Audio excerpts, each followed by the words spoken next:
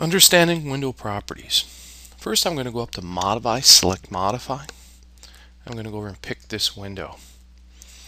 Now, if I go over to the properties and go to Edit Type, I'm actually editing the family of this particular window.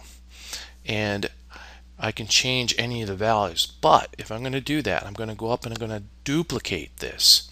And I'm going to then rename it.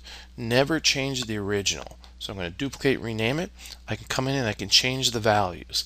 I have different categories such as construction, materials and finishes, dimensions, and identity data. And down below I have some IFC parameters and analytical properties. So I can change things about these windows. Now remember, just changing the size here does not change the name, and changing the name doesn't change the size here.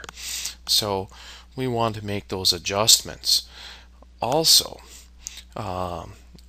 maybe we don't have what we want. If that's the case, I can always go up and hit the load button.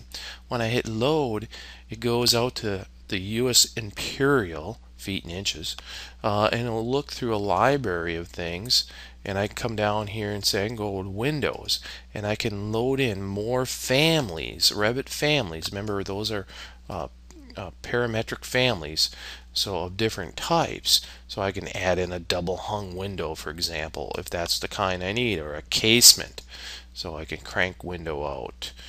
So I have all kinds of different types of things. I got louvers and things of that nature.